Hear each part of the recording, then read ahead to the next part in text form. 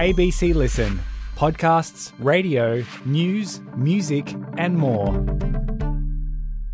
When Zoya Patel was 10, she developed an all-consuming obsession, one that would go on to devour a lot of money and a lot of time.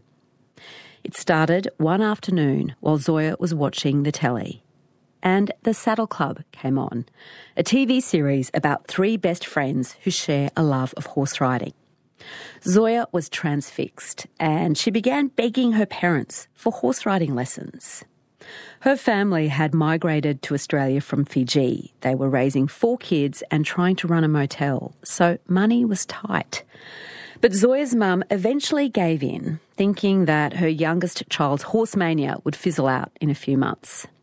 Well, 2 decades later, Zoya is still riding horses.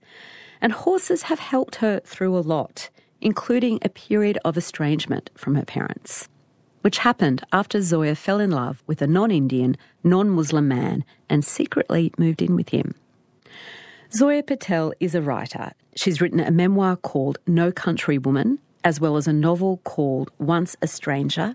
And Zoya has a new YA novel for horse lovers called Two Hearts. Hi, Zoya.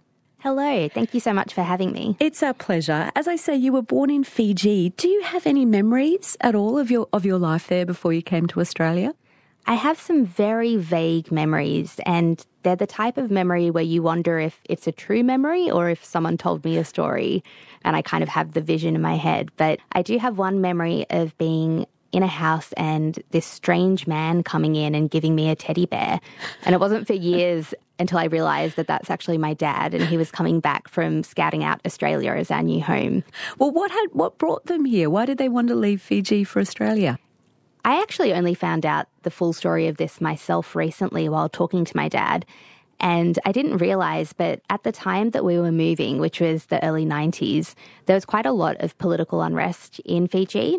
And then on top of that, the family itself had had a few experiences of violent crime. So my dad had been assaulted while giving a stranger a lift one night. And then my uncle had also had his store robbed and had been assaulted in that process. And so my parents were already at the point with 4 young children that they were thinking, is this really where we want to raise them? And both of them had studied in Auckland. They went to university together and that's where they met. So Dad started kind of looking into opportunities either to go to Australia or New Zealand. So he found a job, and next thing we knew it, literally within weeks, we were packed up and moving to Albury, New South Wales. To Albury. So what job had your dad found? So Dad's an electrical engineer, and he got a job with a company that back then was called Murray River Electricity. So he was actually the first non-white engineer to be employed by the company, apparently. So we called Albury home for about 6 years. So what are your memories of country New South Wales? How did that work for you and your siblings and your mum and dad? It's funny. It's actually quite a contradictory experience in the sense that I think there were kind of 2 sides of our life in Albury. One was very idyllic. So when we got to Albury, my dad decided that he wanted to make sure that we had other people in our lives who had similar experiences. And as a devout Muslim, he wanted to see if there was a Muslim community. So he literally got a phone book out and looked up every Muslim name and just started cold calling people. Are you serious? I'm not. My dad's quite a character. And how did that go? Like, was he correct in assuming that these names belonged to Muslim people? Yeah, he was. And he invited everyone to a picnic at the local Noriel Park. And this big group of people from completely different backgrounds. We had, friends who were from Lebanon, from Bosnia, from Malaysia, from India, even from Fiji as well. Everybody came together and formed a bit of a community. So all of our families happened to have young children of similar ages. So we just ended up with this amazing community, and that was this really idyllic, wonderful part of our lives. Big picnics, big gatherings. At Eid and Ramadan, all the women from all these different countries would share recipes and teach each other how to cook different delicacies. And it was absolutely wonderful. But I guess the flip side of that was that the more mainstream community in Albury, which, was predominantly very white Australian, didn't always have a welcoming attitude to migrants. They did and they didn't. We had wonderful friends from my parents' workplaces. Both my parents had made really great connections through work. But when we went to school, we faced a fair amount of racist bullying from other kids in school. So it was a little bit of that light and shade. Was there a halal butcher in Albury back then? There was not. But again, my dad is quite industrious and he just visited farmers around the place and brokered these connections. And we did a combination of Dad going to these properties and slaughtering animals for us. And then also we would do these trips up to Sydney or Melbourne where there were halal butchers and buy a huge amount of meat. And then we had a chest freezer where everything was stored. So what's involved in slaughtering an animal in the halal way, Zoya? Well, I can tell you that my knowledge of this is the reason why I've been a strict vegetarian and vegan for most of my life. It's primarily about following the rites of Islam. So there's a prayer that said animals are given a final drink of water and some food. And then after their throat is slit, so the death should be quite quick because it's one cut through the jugular, their blood is drained. And I think that's kind of one of the primary aspects that differs from other slaughter practices. But my dad would do this with chooks and small chooks and ducks in our backyard. And I remember from the very beginning saying, I absolutely do not want to eat that animal. I thought it was a pet. So I was clearly very affected by that. So religion was obviously a big part of your parents' lives. How else did they keep you and your siblings in touch with Fijian, Indian and Islamic traditions at home? We always had a very close-knit family, and I think that's because we were in this foreign country. So I have 3 siblings. I'm the youngest of 4. And our house was very much this kind of, it was a warm and inviting place, and things like prayer were made fun for us. So evening prayers that we would do together were always full of, laughter and giggling, and Dad would make it interesting for us and tell us the stories. And so I think religion was kind of fundamentally woven throughout all of the aspects of our lives. And then, of course, there was this broader community that we were part of.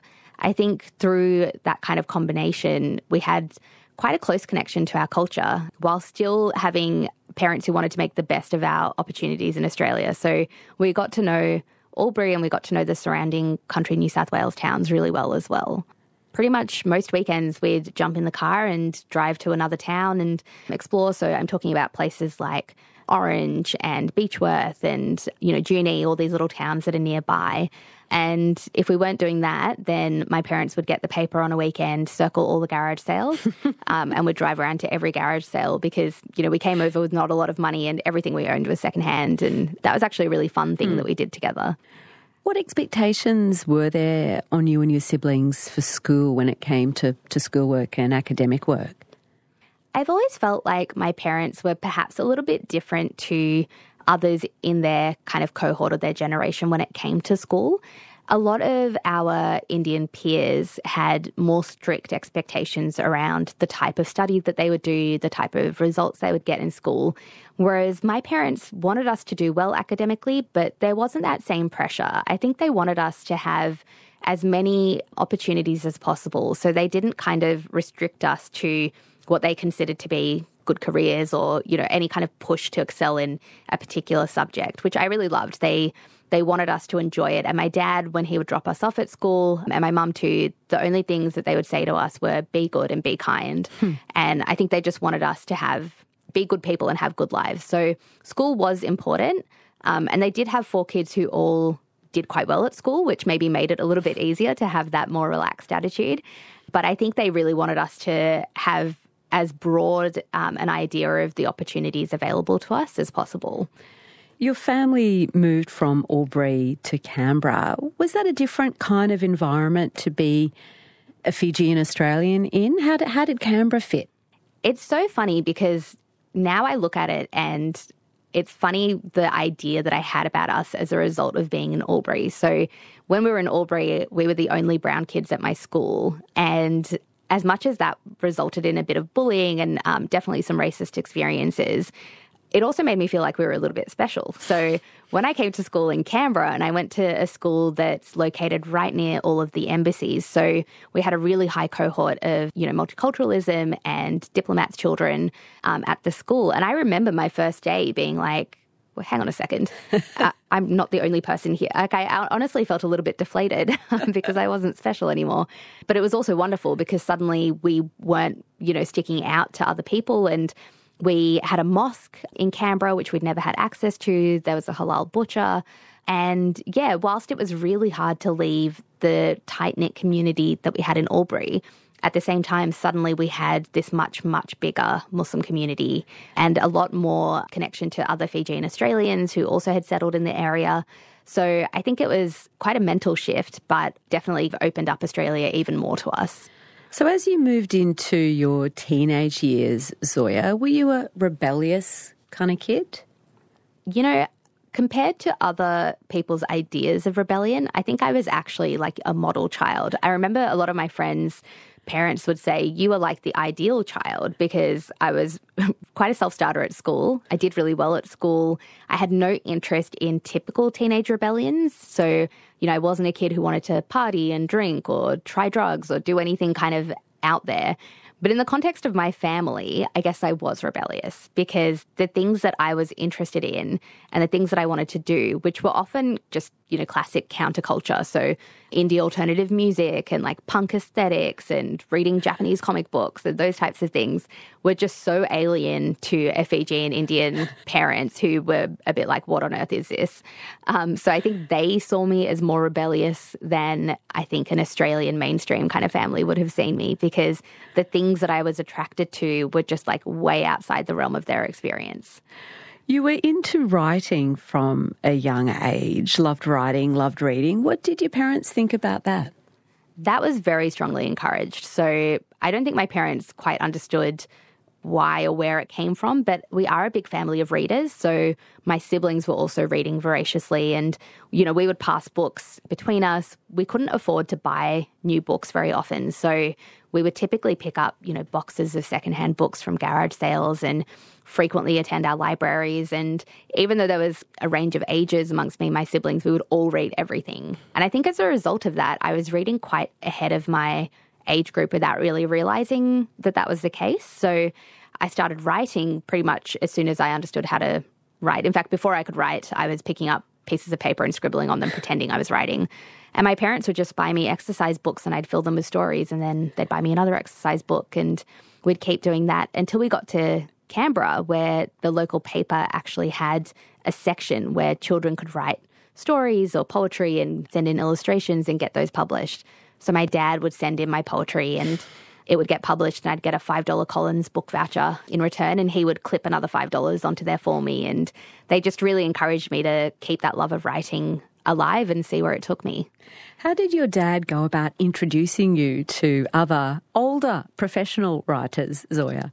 Well, I have wonderful memories of my dad just popping me in the car as a 10-year-old and taking me to the ACT Writers Centre to their Writers Festival. And I look back on it and it's actually, it's very sweet. I find it quite charming because, you know, he wasn't a typical attendee for these types of festivals. He wasn't a writer himself, but he would take me to the events and sit me down, and we'd listen to local authors, you know, sharing their craft and talking about their methodology. And then he would wait until the event was over and take me up and introduce me to them and say, this is my daughter, she's a writer. I look back on it now and I'm like, I love that he thought that his 10-year-old child was kind of as valid a writer as these published authors that he was introducing me to. But it did open my eyes up to this idea that writers weren't this other breed. You know, they weren't kind of too amazing and too lofty for me to even imagine myself as being one of their peers. They were just ordinary people. And I think that actually really changed the way that I thought about my own writing and what I could potentially achieve. It's an amazing gift of validation or of confidence that he gave to you as well. Yeah, I think it speaks a lot to his character, which is, in fact, both my parents, they have never felt, I guess, cowed by their difference, even when both of them have had experiences that could have made them feel really alienated in this country. Instead, they've always kind of encouraged us to feel like we're just as capable of, you know, achieving our dreams, and it's just as valid for us to be in different spaces as anyone else. And I think that psyche has definitely helped all of us as their children to kind of, I guess, like reconcile some of those negative experiences that we've had with all of the positives that we have as Australians, and to really take on that Australian identity. So growing up, there's family and there's books and there's writing. How did horses enter the picture? I think I was always fascinated by horses as a big animal lover. So From as little as I can remember, I was obsessed with all animals. I mean, at the point at which I got into horses, we were living in the motel that my parents owned, and there was no room for a pet, but I begged to get a goldfish because I just wanted something to take care of. And I can still remember the afternoon after school when we turned on the TV and Saddle Club was on. And this was the Australian production based on the Canadian-Australian novels. So it felt really, I guess, kind of relatable to watch these three girls who were about my age at the time and they're best friends and they're riding horses, and I was just captivated. My parents were actually away at the time. I remember they were traveling, so we had a family friend taking care of us, and I waited and waited until they got home, and the first thing I said to my mum was, please, can I go horse riding? And I knew at the time my school bus went past this route where there's a sign up saying riding school, horse riding school. And so I was like, there's a horse riding school in Canberra. I had no idea at the time that Canberra actually has the highest ratio of horses per capita of any Australian city. So there were many riding schools in town, but I just begged her to drive down that road. How did she react? What was her response? Probably with dismay, because unlike my siblings who had taken on more kind of normal hobbies for children and low-cost hobbies like team sport, I had shown no interest in any kind of team sport or athletics or anything like that. Literally, my hobby was stamp collecting. And then suddenly I wanted to do this really intense, involved and expensive hobby. So I think her initial reaction was, I'll have to talk to your father, while she tried to figure out what we would do. And then I remember hearing them having this conversation in the kitchen. They didn't realize I was listening. And my mum was saying, look, I know it's expensive, but she's only going to do this for a few months. You know, it's just a phase. She'll get over it. So she finally agreed and they supported you in doing this strange thing of horse riding. What do you remember about your first lesson? I remember rocking up and thinking I was dressed in the right clothing. But of course, what we'd done was tried to find an approximation of what we thought horse riding clothes were. So we'd literally gone to like Big W and picked up boots that we thought looked like horse riding boots. And the first thing that happened was the instructor saying to me, those aren't actually safe to ride in because they had treads on the bottom, and horse riding boots don't have treads on the bottom. And I remember thinking to myself at the time, there is a lot that I don't know about this. But that first ride, I didn't care. They could have told me anything and I would have been okay with it. As soon as I got on the horse, I just felt, absolute elation. Elation? Why? I can't explain it. I think a lot of people who are equestrians will get this, but there's something really special about the feeling of connecting with the animal. We're guiding them through a language that has been developed over so long. And as a kid, I remember thinking, how is it that this horse knows that when I, touch her with my leg on this side, she goes that way, or I squeeze my rein on this side, she goes the other way. And at that time, I had barely any idea what I was doing. But the idea that I could be on this animal and we could be moving as one was just so exciting to me. They're the biggest animals that most kids would have much experience with. What about the size, the physicality of a horse, particularly when you were young?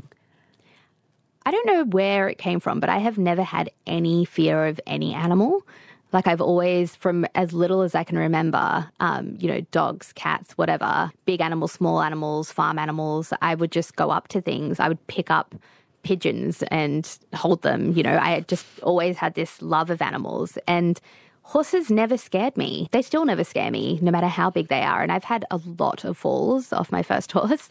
And people would say, how do you just keep getting back on? And I just always loved them. And it never occurred to me to be worried the way that other people get worried about horses. I still find it so strange when, I'll take my partner out to the horses. He's good with them, but he still, gives them a wide berth, particularly the back end. And I always find it so funny because equestrians will say to you, we just go up and hug their bums. We don't even think about getting kicked. It doesn't bother us.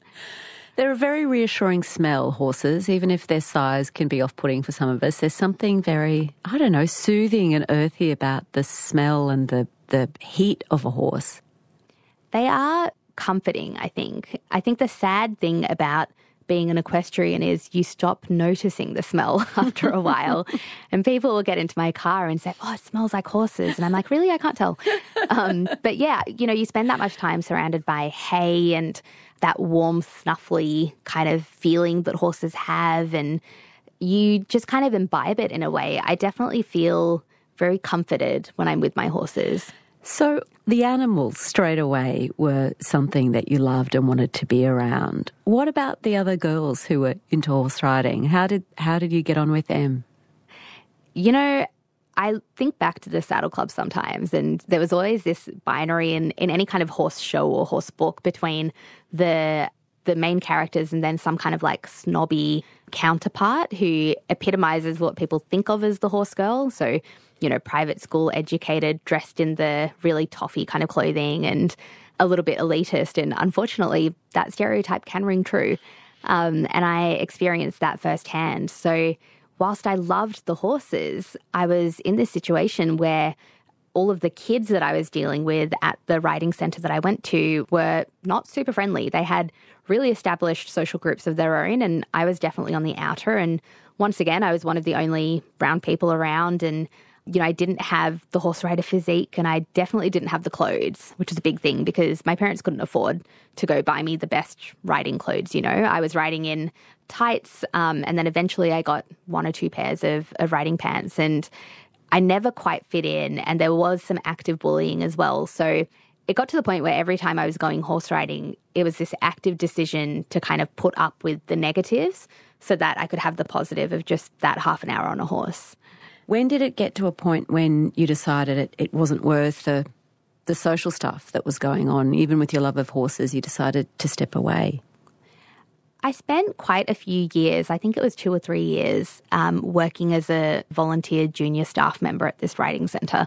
They would pay us in a ride on a horse at the end, but it was the most tricky horses, so you'd get on the crazy ones as your payment for mucking out stables all day.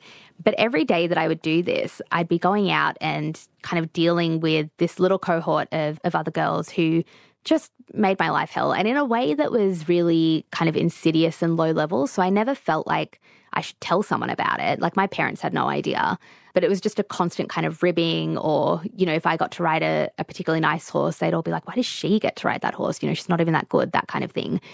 And I must have just been building up without me even realizing how anxious it was making me, because one day I went for my lesson and one of the girls made some kind of narky remark, and I walked back to the car and got in and I said to Mum, I don't want to do this anymore. And that weekend I listed everything that I owned for horse riding, so my helmet and my boots and my clothes, and I put them all in the classifieds and sold them, and I didn't ride again for almost a decade. Gosh, that's a heartbreaking thing to have to feel you had to do. Did it feel heartbreaking at the time? It was both heartbreaking on one level, but it also felt like maybe it was time, because at that point I was kind of 16, 17 years old, and everybody else who had had a horsey phase had either moved on or they were in a position where their parents had bought them a horse, so they were like embedded in that community. Whereas for me to keep doing lessons suddenly felt, you know, is this a bit immature? Should I be moving on anyway? And I was starting to get really interested in other things. So, you know, music and live music and art, and I guess I was in this period of growth as a teenager. So it almost felt like just saying goodbye to a piece of my childhood. I definitely grieved it, but I had so many other things that I was, you know, getting into that it felt like a natural kind of shift. Where did you first set eyes on Chris, the man who would become your partner? I was in university at the time, and he was also at the same university, and I was volunteering for a student journalism group that were kind of running for the editorship of our student newspaper. And one of these people knew Chris, and we were in this meeting room, and I just remember looking up and seeing him walk in, and he was this, you know, scruffy-haired musician with skinny leg jeans, and very 2009, if you know what I mean. And I looked at him and I turned around to my friend and I just said, dibs. And, you know, we were friends for years before anything happened. But So what did you have in common when you first met? Because on the surface, it might look like you were different kinds of people. What did you have in common? We both loved music, and I think that was the initial connection. The editor at the time actually set us up to write an article together about Splendor in the Grass, and that's how we first kind of started hanging out. It's not until we'd been together for a while that I realised that all the music that I love, Chris actually classified as indie landfill and didn't enjoy. but he's a nice person. So he would chat to me about the bands that I thought were awesome, even though he was listening to totally different stuff. And he was in a band. So I did a lot of music reviewing and interviewing for our local street press. And I started reviewing gigs that he was playing, and we'd just kind of circle around each other in that way. And then discovered that we were both very politically engaged. So we'd have long debates about feminism and, race relations and kind of classic, slightly pretentious things that people in their early 20s who are studying arts degrees like to talk about. So we ended up having a lot more in common than I probably would have thought. How much did you tell him about your family, or what did you tell him about your family and what your mum and dad's expectations of you were? I think from as early as I can remember, from kind of a teenager onwards, I felt quite embarrassed about the expectations of my family, not because, as an adult I can look back and say they weren't unyielding in their expectations, but at the time it felt really overprotective and very uncool that my parents didn't want us to date, that we weren't allowed to kind of go out past a certain point at night, and they were quite protective, and the expectation was that we would have arranged marriages. And that was so normal in my community, but so abnormal in the kind of society that I was in. I didn't have any other friends who were in a similar situation as me. So I actually told Chris very little until we started dating. And then, I had to tell him everything. And I remember just being very nervous, explaining to him that I wouldn't be telling my parents about him until I felt sure that it was serious and that there were things that I just wouldn't be able to do until they knew about us, and that could really go either way as well. I didn't know how they would react.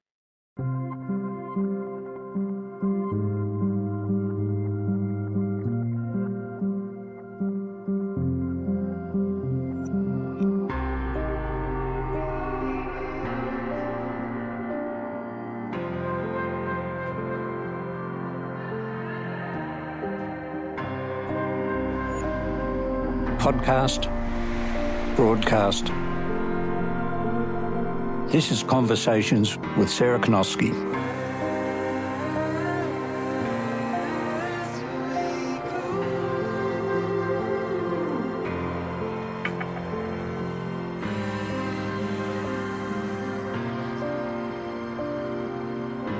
Hear more conversations anytime on the ABC Listen app, or go to abc.net.au/conversations.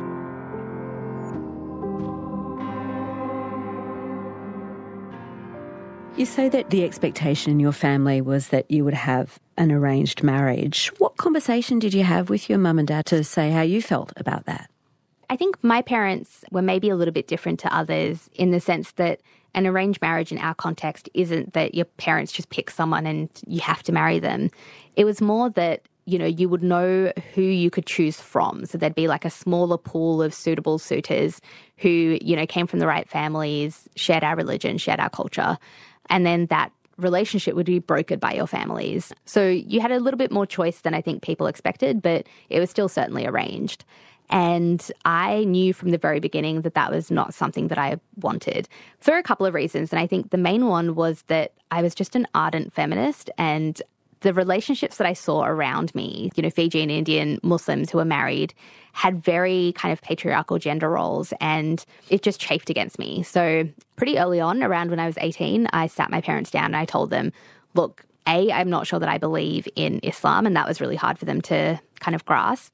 And B, I don't want to have an arranged marriage. And interestingly, they accepted that second one really quickly. They were like, yep, okay, that's fine. No one's going to force you. But the expectation then was that I would live with them. Nobody ever moved out without getting married in my family. Okay, so you don't have to get married, but then you have to stay with us forever. Yeah, just be a spinster forever, I think was the solution. So that sounds like such a clash of worlds, Zoya. On the one hand, you've got this family very clear on their expectations of you, a loving family, but with these clear expectations. And then you've met this skinny leg jeaned guy who you're really into and are starting a romance with. How did you hold both of those realities? What did that mean for you, stuck in the middle? I would say I held them badly. I think my mental health was the worst that it had ever been. And by this point, I had kind of helped guide my parents along, and we'd had enough conversations that I was living out of home. And that was a really big deal, I think it shows a lot about my parents' willingness to adapt. They were doing all of this for the first time too. They'd never raised kids in another country. And so I'd already kind of started pushing those boundaries.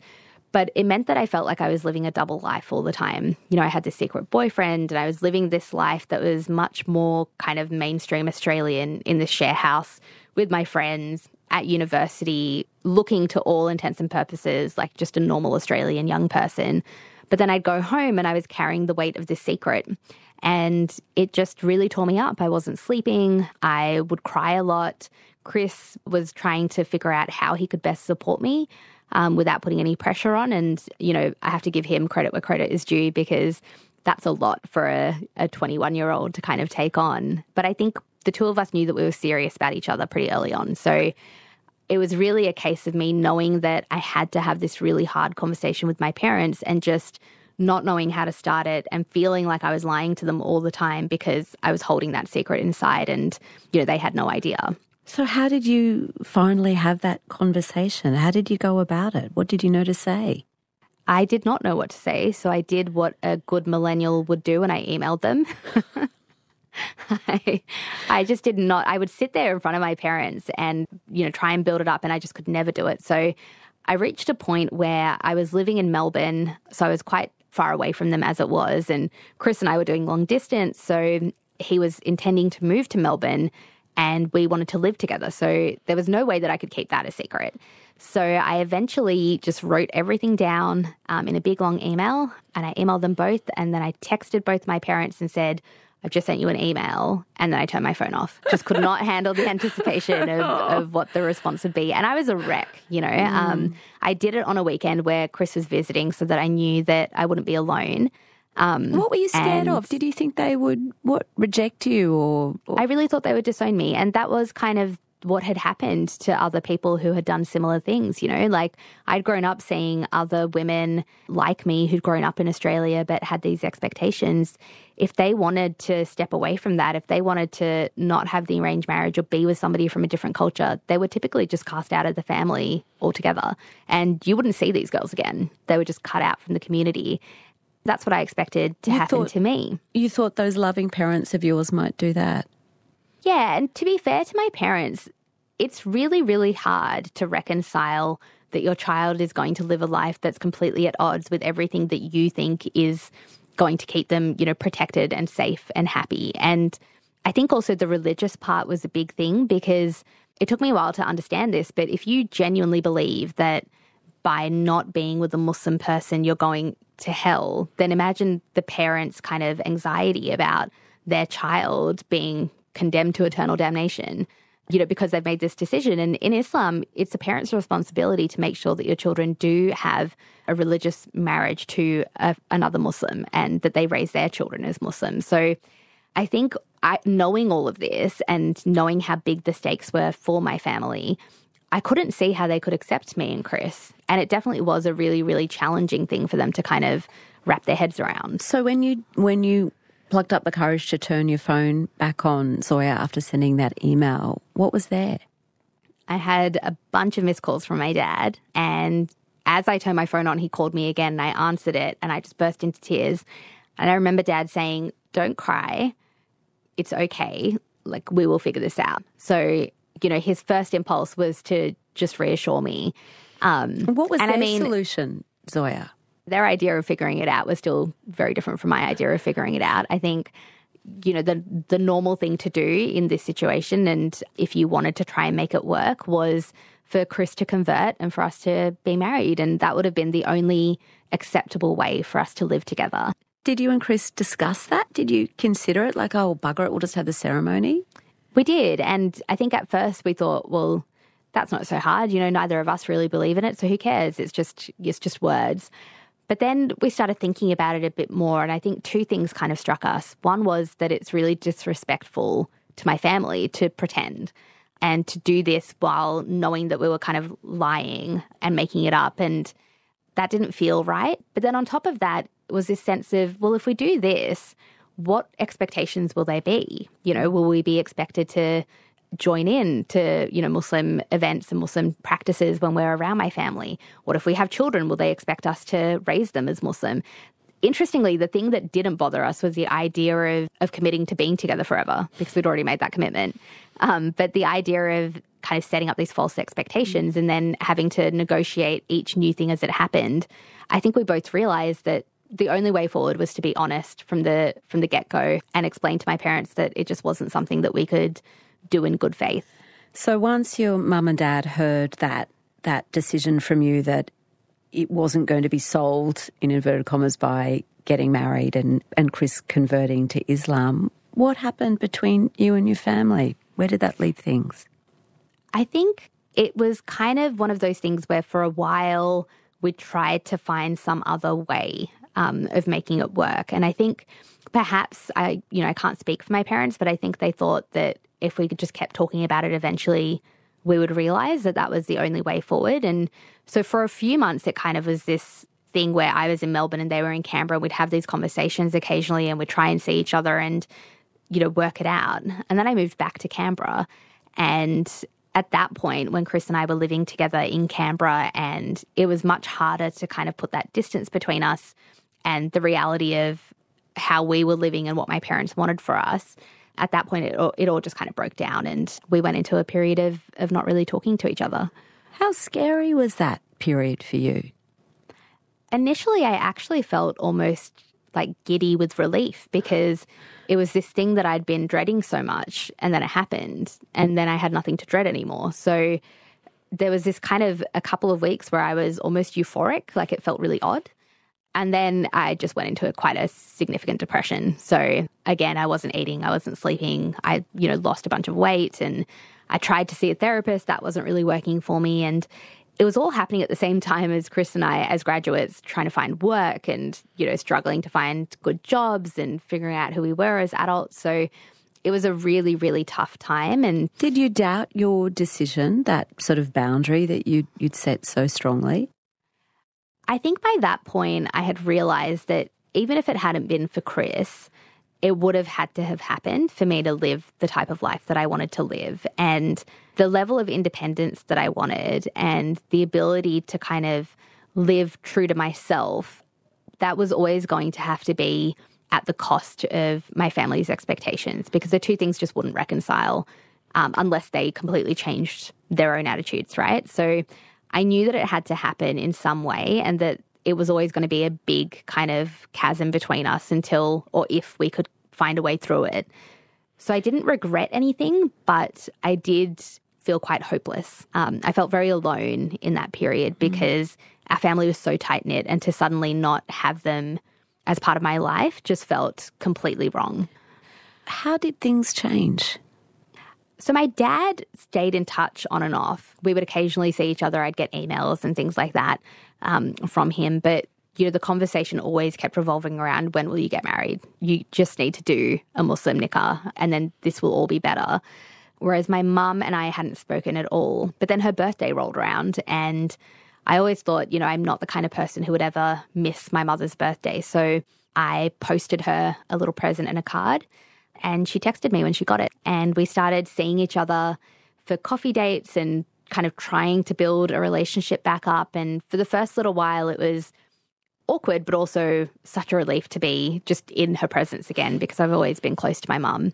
And I guess from there, it was just taking these really small steps forward until eventually they met with Chris and he started coming to the family dinners and things like that. And what were those early interactions between Chris and your family like? And what was it like for you to be observing them? Oh, I was a wreck.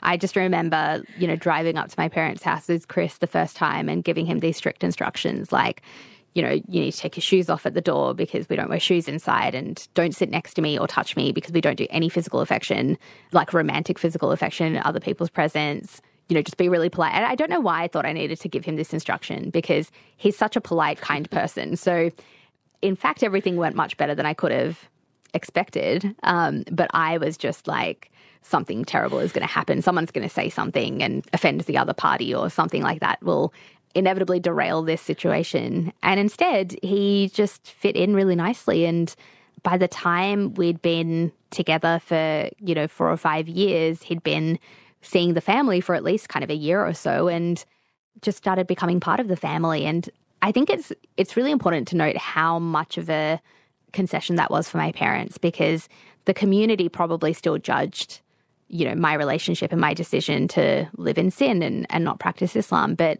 my parents made the decision then that it was more important that they had a relationship with me and that they would do whatever it took to kind of have that, regardless of what their religion said and regardless of what their culture said.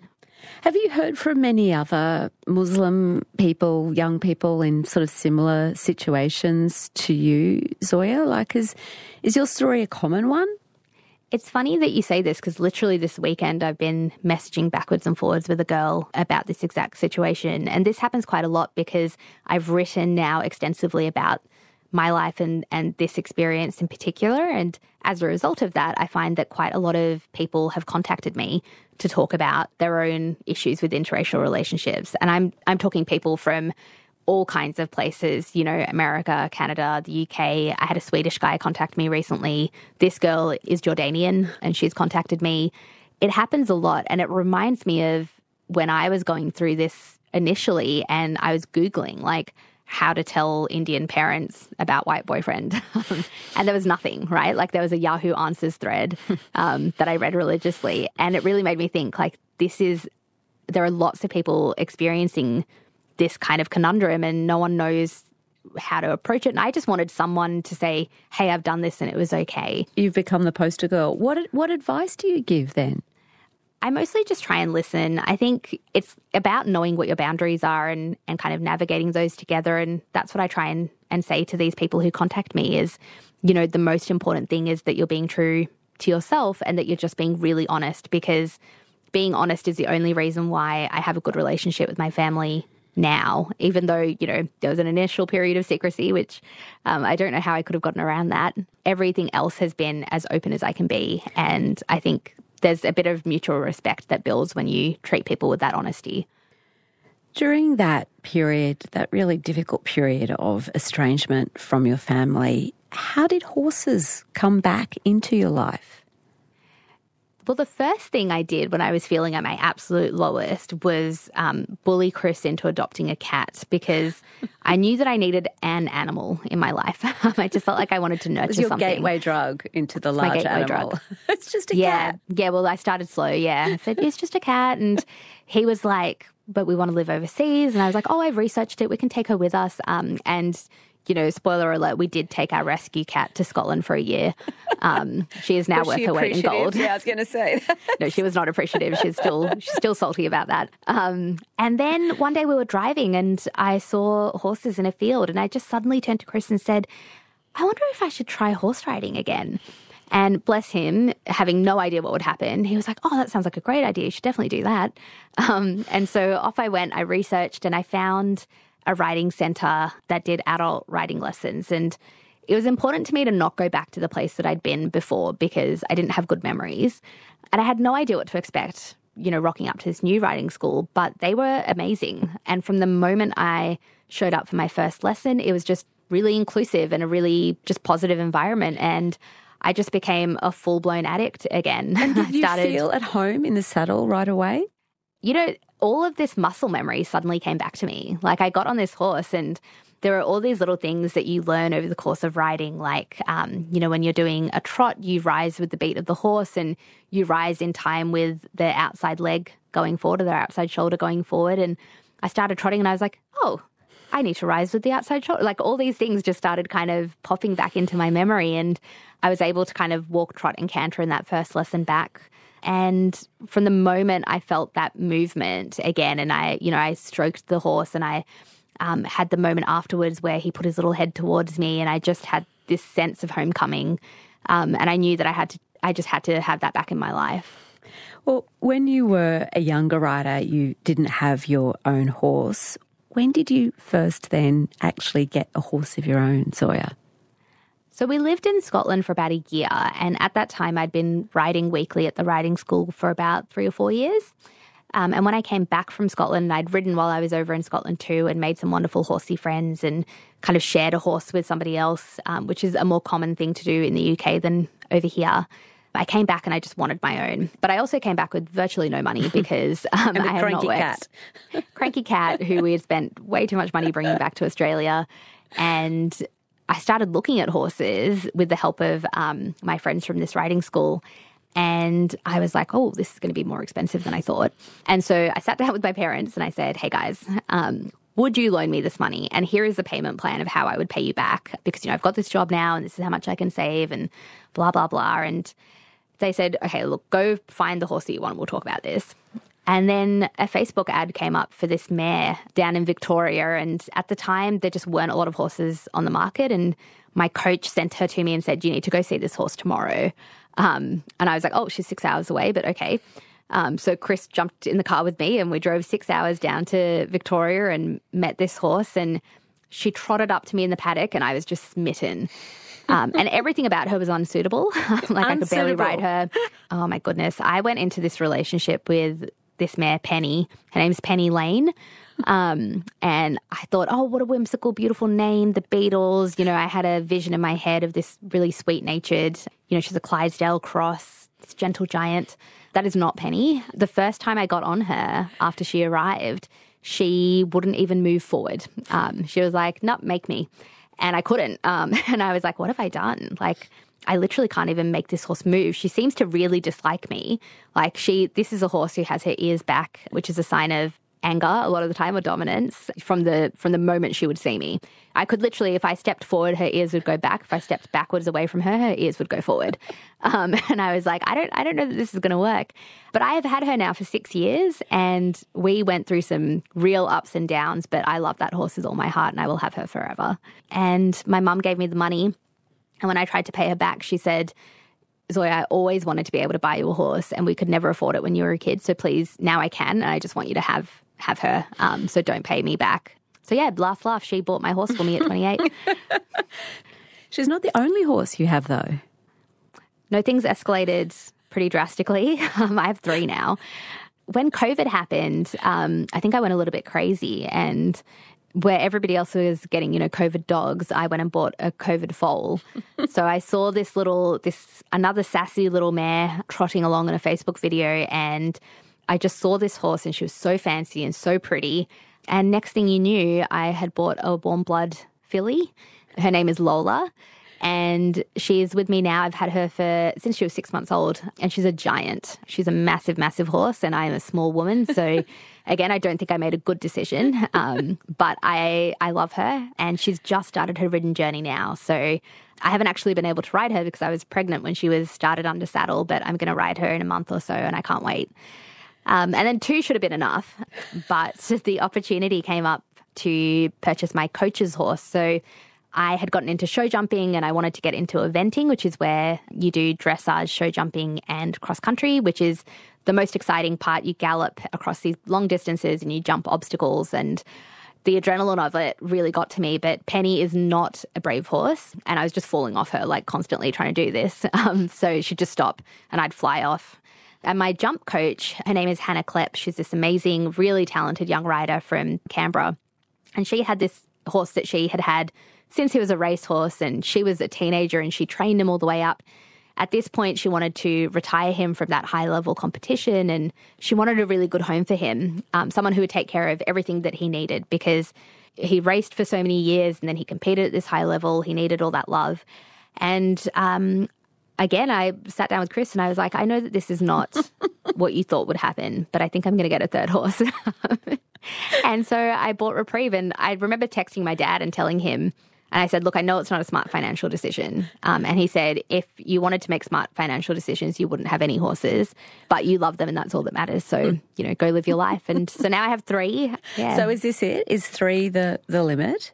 I've said that I have a 1 in, 1 out policy now, so someone has to die before I get another horse. But no, my goal is to downsize over time. These 3 will be with me forever. But I tell Lola, because she's so young, I say, you're my last horse because you should live for another 20 years. And surely that's enough. They are absolutely far too expensive and they take up all my time, but I love them so much. And yeah, even as you're saying that, I hear the joy and delight that you have in them. There's no bitterness or recrimination. There is just celebration of these animals. No, and even, last year I was pregnant and I really struggled with not riding. I rode until I was about 6 months, and then I just had to stop because I was too big and it was uncomfortable. And what I found kept me sane was actually going and doing all the chores. So, I'd be in the paddock with a wheelbarrow picking up poo and heaving it. And everybody was saying to me, Zoya, please stop. You're very pregnant. And I eventually conceded that I couldn't lift the hay bales anymore. And Chris was coming out and doing all these chores for me.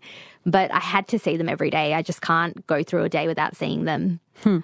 How has becoming a mother changed things with your parents? Or has it led to you reflecting in any further way about the relationship between you and them and how it's changed over the years? It's really funny. When I was in hospital with my son, he came 6 weeks early, so we spent a bit of time in the hospital. And as much as I've been very open with my parents about everything, there are some things I still tried to hide. And one of those was my tattoos, because they would hate tattoos and I would cover them up. And I don't know who I thought I was fooling. I'm sure they've seen them. They're on my arm, so they're pretty easily seen. And I was constantly trying to hide them. And then when I had the baby, my dad was coming to visit me. And I remember thinking, it was really hot. It was right after Christmas. And I was like, Zoya, you now have a child. You can't act like a child. Stop trying to hide your tattoos. Just be yourself. And so they were on display and I saw my dad come in and he looked at each of them and then he just didn't say anything. And I turned around to Chris later and I said, if I had known that the way to get unconditional approval was to just have a baby, because now it's like, I'm the key to the baby. So I feel like I could do no wrong. And they love him and Chris's family love my son as well. And he's just become this source of immense joy for everyone. So I feel as though it's kind of clarified why we found our way back to each other as a family, because family is just very important. And having my son has made me realize just how impossible that love is that you have for a child, and how hard it must be when you have an idea of what's right, but you also just love your child, and you want what's best for them. And it's very scary, and it must just be very hard as they get older. I'm dreading it already. Right now my son can't make a lot of decisions for himself, so it's pretty easy. But I can understand my parents a lot better now, I think, and I think that understanding is going to grow as my kid grows.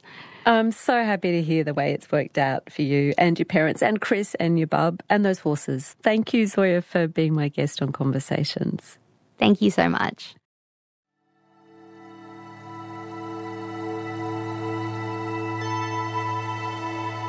You've been listening to a podcast of Conversations with Sarah Kanoski. For more Conversations interviews, head to the website abc.net.au/conversations.